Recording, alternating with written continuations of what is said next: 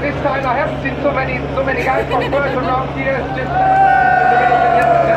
how much action can you bring here on the Red Bull ring? You're always good for action.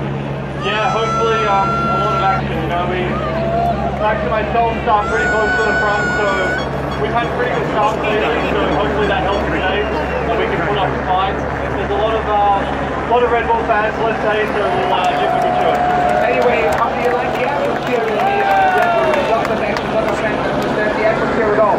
Yeah, it's amazing, and I think if it rains, it's going to make the race exciting, and I don't think they're going to move if it rains. So they're very good fans here. And if from someone like you, who is winning from the 10th position in the last race, there should be a shoey today. You agree?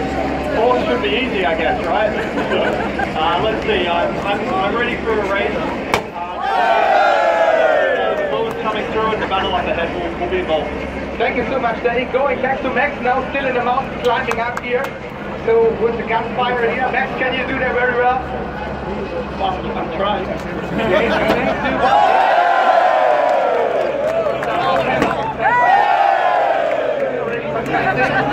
But how about? Can you make those guys happy today, Max? I'll try my best. It motivates me a lot, so that's always possible. And the best thing would be if you can tell them something in your own language in Dutch. Kom op jongens, kom op!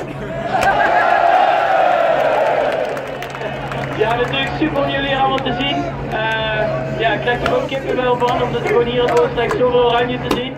Dus hopelijk dat we er een hele mooie race van gaan maken.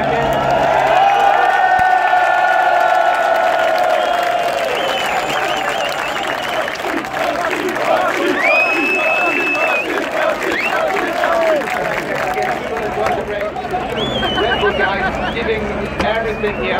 Thanks for the fans, thanks Max, thanks Danny, and now for Austria, we have to climb down the mountain.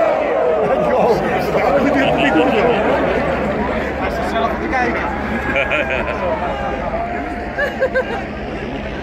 Well, Patrick,